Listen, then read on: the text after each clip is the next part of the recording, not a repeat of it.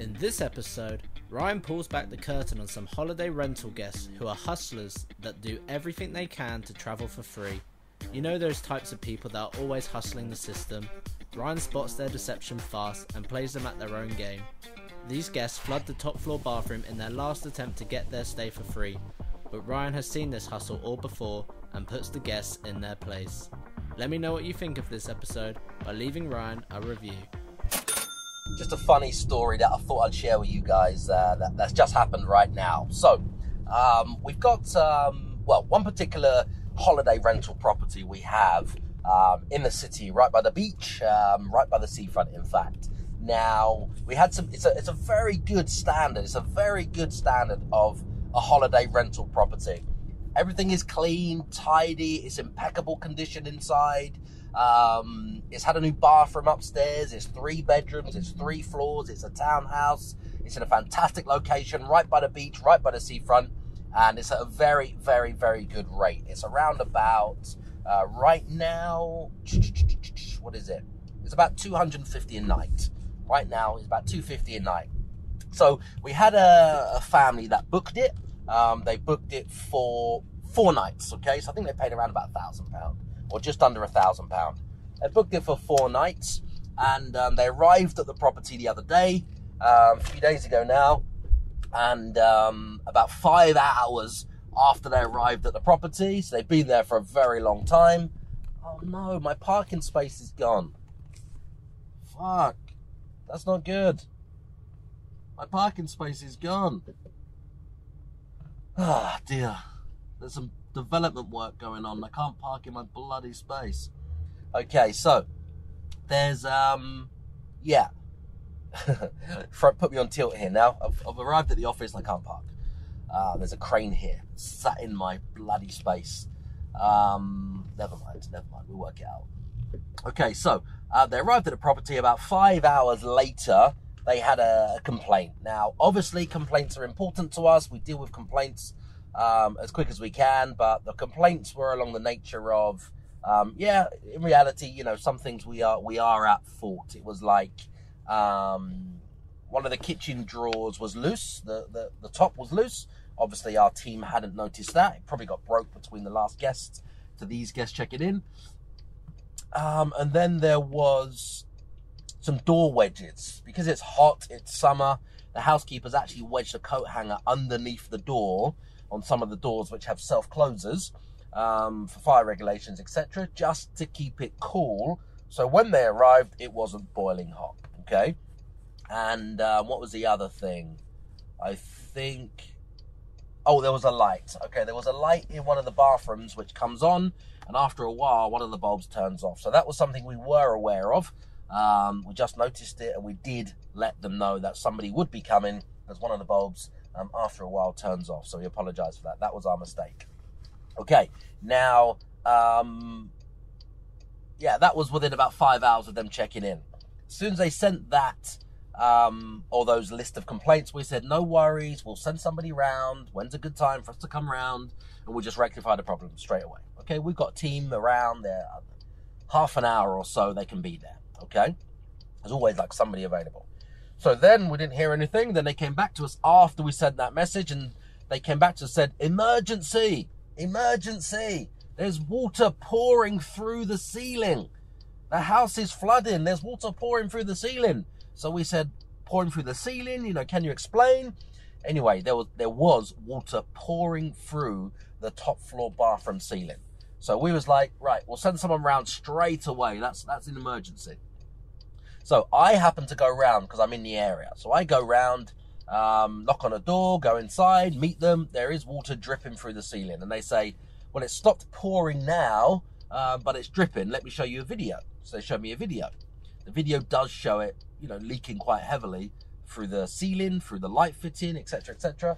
And it's obviously made the bed wet below. There's a bed directly below. And there's stains on the ceiling now and everything else that comes with water coming from a bathroom. So my first reaction is, okay, it slowed down. Really sorry to hear this. Let's investigate. And they said, yeah, problem with the bathroom upstairs, we can't use it. So all the little issues that we said we would repair, just before we're about to get there, a massive issue turns up, which is water pouring through the ceiling.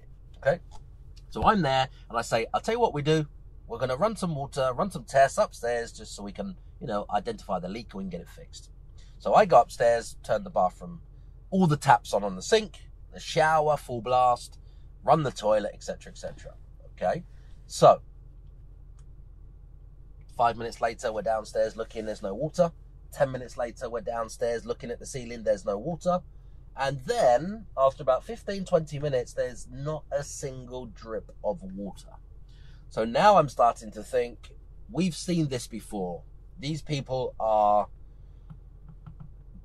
trying to deceive us or trying to deceive Booking.com by making these complaints and demanding money back and demanding discounts and demanding free nights and free stays. We have a lot of properties, a lot of guests that stay with us across the course of the year, hundreds and hundreds and hundreds and hundreds of guests. So we've seen this all before. Okay, so I say there is no leak now, but obviously there was a leak. So let's go back upstairs and have a look. As I go back upstairs and have a look, actually, as I first went upstairs and had a look, I could see there's water all over the floor. So I took some pictures and I said to them, look, with all due respect, there is no leak now, like coming from underneath the shower or from any of the pipes, which would imply that any water that's gone over the walk-in low-profile shower tray is what the problem is. It's on the floor, and then it's leaking downstairs. Now, they didn't like that at all, trying to imply that I'm implying that they've flooded the place. Then they start to say, well, we're not paying if there's any damage. And then there's like children everywhere. They've got about 6 children. Now, that's not a problem at all. It's a family home. But because they've got about 6 children everywhere, they're all running in and out saying, yeah, we had a shower, we was all in the shower playing, and then the water comes. So basically what's happened is the kids are in the shower, the water's come over the shower tray, flooded the bathroom floor, downstairs, ceiling, and now it's all over the bed. So that's nothing to do with us in that sense. But they are horrible people. They're complaining, they're moaning, they're on the phone to Booking.com while I'm there, and I'm saying, well, I'm here to sort it out, so do you want me to leave if you're on the phone to them? Because all they do is call us, but I'm the one that's here now to help, to get it fixed, so, what do you want to do? Anyway, they're just complaining non-stop. And, yeah, it just goes on and on and on and on. So in the end, I say, look, we can get somebody to deliver some more towels, obviously, so when you have a shower, if the children have a shower, then you can obviously use them just to mop up any excess water, etc. And anything else will do. So the drawer, we'll come back tomorrow to do this. This is about 7, 8 o'clock at night. I say tomorrow we'll come back while you're out. The maintenance team, they'll fix the drawer, they'll remove the coat hangers, and they'll fix the light. Is there anything else you want us to do? That's it. Okay. So I leave and I just say, I'm just a maintenance contractor. I run the maintenance company. Okay. It's not my building. It's not my house, because even though it is my house, there's massive problems when you're the owner or the buck stops with you. When they're in front of you, they do not leave you alone. They're relentless. They're demanding. They want this, they want that, and they feel they can push you everywhere and leverage everything. And then they want to argue, and then it turns into a bigger problem. So it's easier, from experience, just to deflect it to somebody else. I'll talk to the office. I'll come back to you, see what they say. I'm just a contractor that deals in the maintenance company. Anyway, the plot thickens because as I leave, they're looking out of the window and they see me leaving in a Bentley Continental GT. Now, it doesn't, does the maintenance man have a 150,000, 160,000 pound car? Maybe, if it's got a very, very, very, very successful company. But does the owner of the property company, the investment company, the properties, the holiday rentals, etc., etc., what's the likelihood that they may have the Bentley Continental GT? So they're looking out the window and they see me leaving, jump into the Bentley. Okay, so that's like red rag to a bull.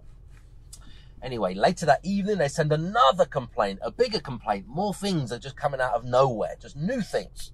This is not working. That's broken. This is that. The leak, what are you doing about the leak? It's like the same complaint is being sent to us again. And then it goes to Booking.com. And then it goes to us by email. It's going everywhere. So we're just responding with the same thing to Booking.com, to them. We spoke to you about this earlier today. We've sent somebody around already. There is no leak now, but there was a leak running over the shower tray. We've agreed to come back tomorrow to change the light bulb, put some screws in the front drawer cover, and remove the coat hangers and anything else that you asked for. Okay. Through the night, there's more complaints. Then the next morning, there's even more complaints. Now, it's getting to the point that we know these people are just serial complainers. They're trying to take advantage, manipulate the system, manipulate Booking.com with all of these complaints and pictures that they fabricated by, obviously the shower is running over the shower tray, soaking the bathroom floor and coming through the light fitting. So it looks very, very, very, very bad when you just record a one-sided video showing water pouring through the ceiling. But the reality is they've let the shower tray overrun. They've overfilled it and it's pouring through the ceiling because of them. Okay. So it looks very bad when Booking.com see it. So Booking.com contacted us. We're explaining the situation. It's all in hand and they flooded it, etc. and anything else. There we go. Okay. So then we have to get some evidence together from our pictures, our videos to send to Booking.com, file a misconduct report to say that obviously they have deliberately done this and they just keep demanding their money back. We want all of our money back and we want to stay for free. This is on the first day. What would you want? What do you like? We want all of our money back and we want to stay for free. So we know that they're just trying to hustle us. They're just serial complainers that probably stay in hotels and apartments for free. Probably go to restaurants and complain that there's hair in the food and get the food for free. You know, all of those things. These are the people, the type of family. I'm not going to say what nationality they are because I don't want to typecast them. However, they are of a nationality which are known for doing this. Okay? I'll let you guys fill in the gaps. They are of a nationality that's known for doing this. Okay? Let me step in real quick. I share a ton of business and investment tactics on this show, and it's a shame that there's no interaction on a platform like this, which is why I've created a Facebook community group called Property Crash Course, where I get to answer all of your questions. So you just post a deal or post a question and I'll show you where the money is in your deal or answer your question for you. So help me to help you and your business right now by asking me anything you need help with. Does that sound fair? Just go to Facebook and then search the groups and then type in Property Crash Course. Now, that's not my opinion, that's the world. Not my opinion, it's the world. Okay, so we go back the next day. We send the guy in, electrician, he's done the work, he's changed the light bulb, send the handyman in, he's fixed the front of the drawer and he's done the other bits, and they attack him. They attack both of our handymen, like attacking them verbally, shouting, screaming, I need this, that, this is not right, and this is broken. And they, in the end, they say, you need to calm down. You just need to calm down. This is the maintenance people. They were laughing afterwards, telling us what happened. They're shouting and screaming. I said, yeah, they're horrible, horrible people. Okay. Anyway, so they leave. They fixed all the work. And then we get more complaints that afternoon about this, about that, about something else. And then we want our money back. We want to stay for free. And we just reminded them on the first day when you checked in and you wasn't happy. Like we always do, if you're not happy, we offer you 100% refund with no cancellation fees if you're not happy with whatever we're going to do to rectify the situation, as long as you leave. As long as you leave and don't stay, we will give you a 100% refund, which we offered them. They didn't accept it. They said they're happy to stay. After they've stayed, then they're complaining, demanding money back and demanding to stay for free. So they know exactly what they're doing. In the meantime, we got a dozen phone calls from Booking.com calling us about this, calling us about that, this complaint, that complaint, you know, just non-stop, relentless. So it gets to the point where I say, right, they need a firm, stern email just to let them know what the position is. So I respond and say, right, we sent the guys round to do the work that you asked us to do, which is usual wear and tear on a large holiday home. But we did it straight away the next day. We were there within half an hour when you had a problem. We offered you a full refund. You didn't accept it. You've now stayed. Now you're demanding your money back. And these new complaints are coming up every single day. Also, there's no evidence that there's a leak due to our own fault in the bathroom, which does mean that you flooded the bathroom, which means that you've just flooded the bathroom. So because you flooded the bathroom, now the ceiling is wet below. There's stains on the ceiling. And obviously there's water in the electrics. So we're seeking some quotes to get that repaired, and we'll come back to you when we have the costs, because you've deliberately, or due to your own negligence, you flooded the ceiling, which isn't a leak, it's just abusing the bathroom and the sanitary ware. And then we say, from our experience, this is drafted in a very a particular way that it doesn't imply it's them, but it says that it could be them. From our experience, in multiple properties, we do have some people over time that stay and they demand their money back and they want to stay for free. Some people. So we're not saying that this is you guys at all. Don't get us wrong. However, because we have lots of properties and hotels, we do get a pattern of people that are serial complainers, complain about everything. We fix everything, but they still complain about everything. They don't accept our money back offer on the first day. They decide to stay, so it's like accepting the property, and then they demand their money back at the end of the trip and during the trip. So we have a zero tolerance policy against that, and we have a zero tolerance policy for compensation. So just getting that out of the way. Also, we've had to file a misconduct report about you because obviously you flooded the ceiling, caused some damage. So we're going to look into getting that repaired, because they're trying to claim money from us. So this is just to remind them of the process and how serious this is and how we're not taking any crap, because they've just been very, very, very, very unreasonable. Anyway, the last day of their trip, which is the checkout, okay, which is today. I've just left the property. Now, they know that I'm the owner of the property, or they've guessed. Bentley outside, I come round each time, bloody, stupid car, and so they more or less know. So today, the linen company, we've just gone over to a brand new linen company to deliver linen to all of our apartments and houses, etc. So they call me and say, yeah, we're just trying to find the property, can you help? I'm like, sure, I'll meet you there, which one? Out of all of the properties they're delivering to today, the first one they need to drop something off at, which is about 9:45 in the morning, and checkout is 10, is that property. So I pull up in the road, in the bloody Bentley, outside, park it, linen company pulls up, I think we can get in, get out before anybody sees us, and we've parked. As we're taking the bags in, I'm showing the guy where the cupboards is, etc. They come out of the house. So I go into the back of the garage, try to stay out of the way. I can hear their voice, them looking around and saying, hold on a minute, is this the guy? Is that the guy? Is this the guy? Is that the guy? Is that his car? I can see his car. Where is he? And I'm like, oh no, I'm in the back of the garage. Oh no. So then they come into the garage because the linen man is standing there and he can't get in. So I have to come out and say, hello, can you let the guy pass? He's trying to drop some stuff off. He's got a very tight schedule. And they're like, oh, you. I'm like, yeah, can I help? They're like, right, we're not happy about this, we're not happy about that, we're not happy about this, we want our money back, and this and that, and that's not right, and there was a leak, and you said there wasn't a leak, and I'm like, oh my god, and they're like saying, you're the owner, and I'm like, no, I'm not the owner, this is not my house.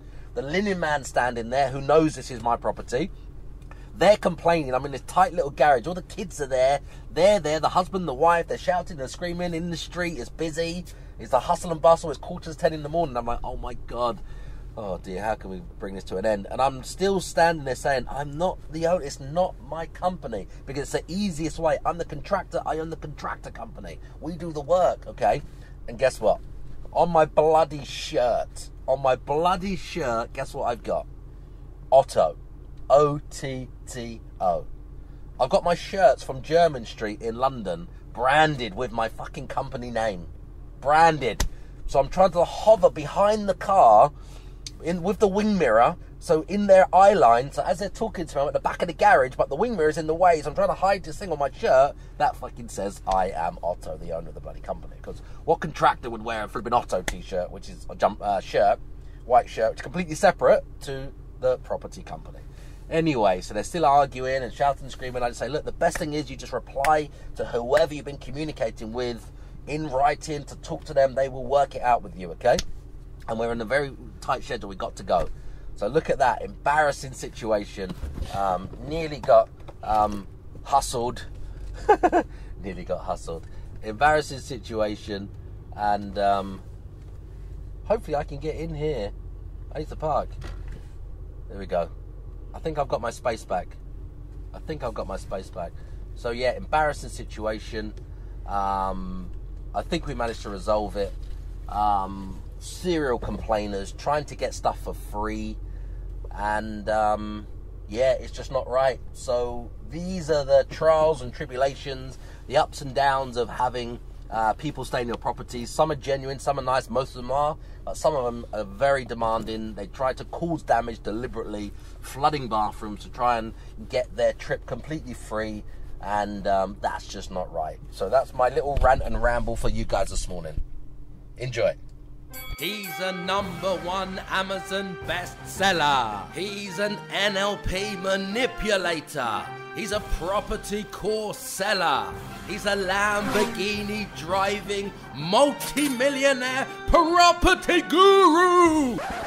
Forget that same old boring I am me narcissistic podcast format, because nobody gives a fuck. This podcast is all about you. So I'm taking these few seconds to thank you for subscribing, to thank you for leaving your 5-star reviews, and thank you for sharing this show with all of your friends. My team and I will keep bringing you these episodes and answering all of your burning questions in my Facebook community group called Property Crash Course. If you can just keep telling all of your friends about this show.